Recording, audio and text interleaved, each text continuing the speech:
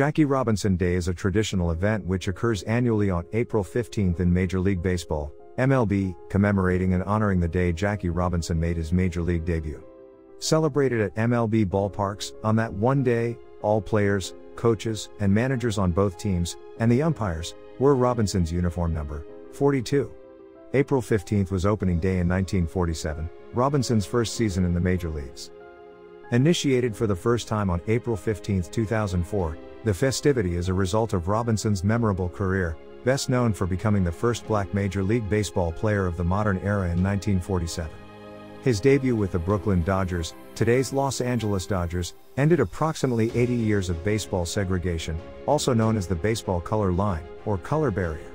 Robinson was inducted into the Baseball Hall of Fame in 1962. Shea Stadium was one of the prominent venues hosting the event, having commemorated the retirement of Robinson's number 42 jersey in 1997.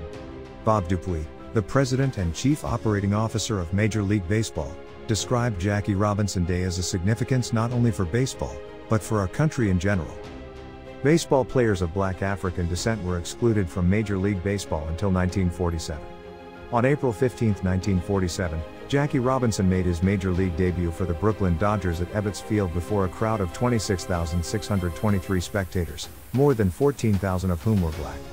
By the late 1950s, the percentage of black players on Major League teams matched or exceeded that of the general population.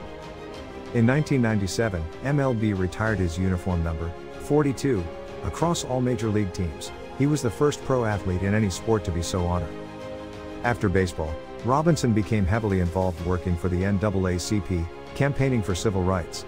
Robinson worked with President Richard Nixon and the Governor of New York, Nelson Rockefeller. On This Day event is an educational project. Thank you for watching.